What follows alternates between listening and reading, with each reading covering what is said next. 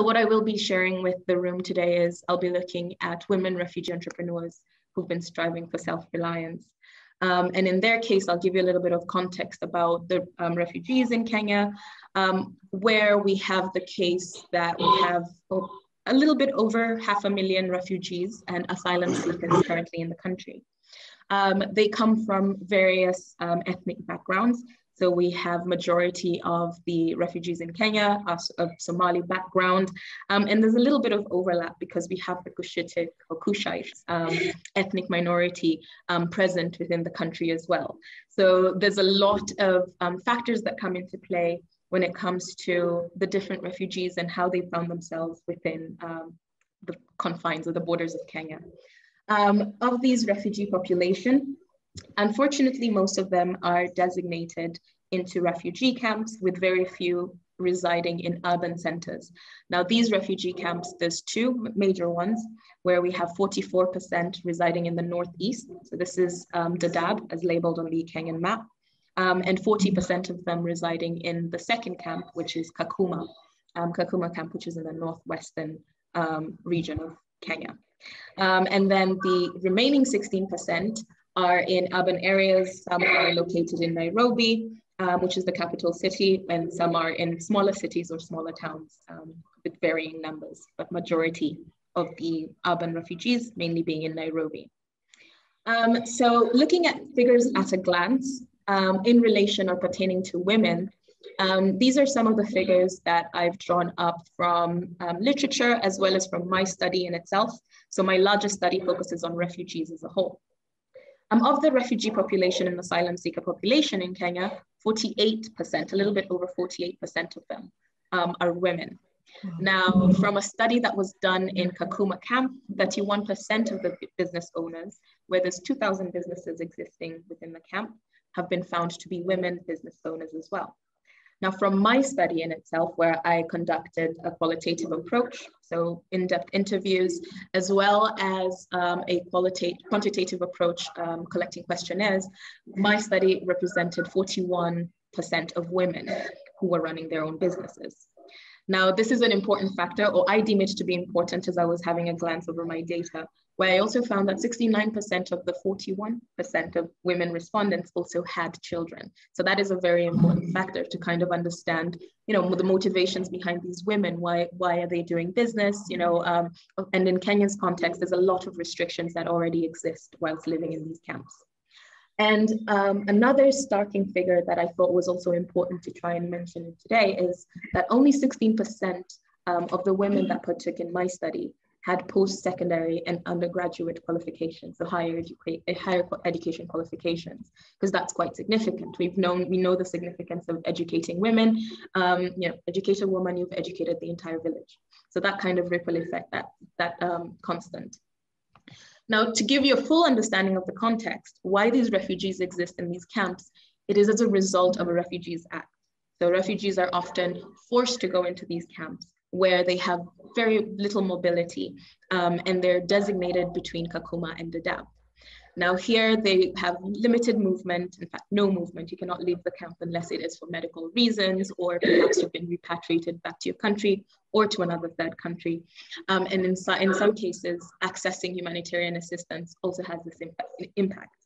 If you are UNHCR and all these NGOs relegate the responsibilities. If you decide to become an urban refugee, you cannot seek humanitarian assistance if you live in the capital cities. So that also has a ripple effect on how progressive you can become when it comes to self-reliance. But most recently, in Kakuma camp, now that one is the one which is in the northwestern part of Kenya, there was a comprehensive refugee response framework known as the CCRF. Now, this is an initiative that was done by both the government and UNHCR in order to try and improve self-reliance amongst refugees. Now, in this new settlement known as Kaleboye, refugees are able to actually get more opportunities in starting up their business. And some of these women that partook in my study reside in this Kaleboye camp. So I took data from both people in both Kaleboye and Kakuma camp. Now, the challenges I identified from the data that I have is that for women, certain challenges resulted in them not being fully immersed in focusing on the success of their business. So they have skills. Some of them have the educational qualifications. Some of them have skills that they have come with to Kenya from their respective home countries. But you do find that they lack opportunities for skills development. So perhaps if you are a nurse, there's no longer that opportunity to practice those capabilities or your knowledge and the skill sets that you possessed in your home country. Language, of course, is an issue as well. I'm sure if you were in the room earlier when Clara was talking about her being in Germany and that being a hindrance, you can see how in that case, and she has freedom of mobility, how that can impact someone who's confined within a camp, a refugee camp. Childcare is also an issue.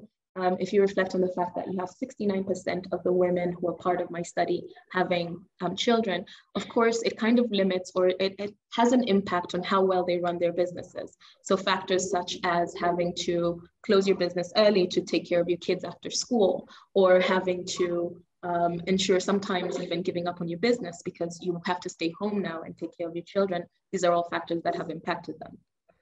Camp security is also a very significant aspect of the challenges. So there's a lot of gender-based violence that takes place within these refugee camps.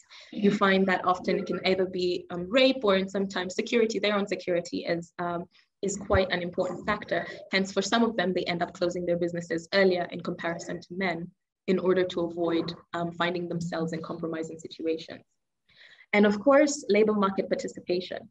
Being in a refugee camp, you have limits to the things that you can access. Now, these refugee camps are located in the most arid of locations in Kenya. So they are already incapacitated in terms of the access to resources that they have whilst they're in these refugee camps. Now, despite these challenges, sorry, let me just highlight that for you. Despite some of these challenges they face, these women have overcome the challenges that they are thrown at them in order to find ways in which they can navigate and become more successful at their businesses. So when it comes to the lack of freedom of movement, they network, they use social capital, they tap into NGOs, governments, in fact, groups that they exist in, their ethnic or heterogeneous and homogeneous groups in order to be able to find opportunities. When it comes to gender roles and missing childcare facilities, there's organizations that have stepped up that provide these opportunities for these women.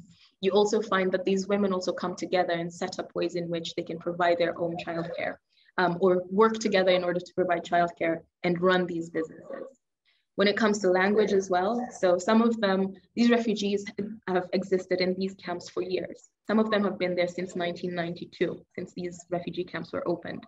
So some of them have fully immersed and know Swahili and English, so it's become easier for them to exist within the Kenyan context.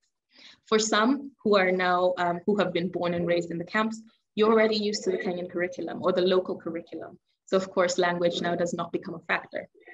Education opportunities as well. So you have international universities as well as local Kenyan universities that have taken institutions there, and people are able to access educational qualifications as well as skill sets. When it comes to their lack of recognition for qualifications, the unclear bureaucratic processes are somewhat being cut down because now these local institutions are also starting to acknowledge that these people are skilled in the professions that they either did prior to coming to the camp or even utilizing the ones that they've acquired whilst in the camp. And of course, lastly, you have the refugee-led labor market integration. So they support each other in order to be able to become successful within these refugee camps.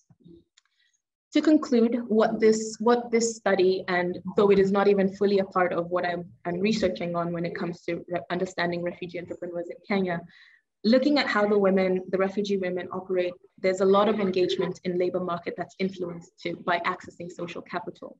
So not only do they work with the people in the camps, but they also work with people outside of the camps. Refugee networks, of course, extend to urban locations. So you'll find that some refugees perhaps leave the camps in order to search for better opportunities in urban settings. So they tap into that. Sometimes you also find that the lack of freedom and the right to work has resulted in a lot of innovation. So creativity and like people starting up businesses that uplift and help other people within this entire context has taken a toll. Anticipated varied outcomes is also something else that is an important factor that is standing out while looking at what my study suggests. So accessing these support structures. they're easier to access when you're in the camp settings, because if you live in Nairobi, you're not able to ask UNHCR for help. So, but being in a camp setting, you can tap into that, and that can lead to your business or your venture success. Now, one of the most outstanding threats currently is the fact that the camps have been ordered for closure by the Kenyan government. Now, that uncertainty, of course, leaves everything up in the air. There's the deadline for June 2022, but not much has been said of whether or not these camps are going to close. So there's that uncertainty as well. But looking at the resilience that these women have possessed, in fact, all refugees have possessed, they still keep on working and striving towards self-reliance in order to become self-sustaining. And it's something that when you tap into the SDGs, for me, I had to highlight all of them, because looking at each and every single one of them, I realized that, ensuring that the refugees are self-reliant and that they have access to human rights will ensure that we're able to meet all these SDG goals. That is my presentation for today. Thank you so much. If you have any questions, please do ask away. Thank you.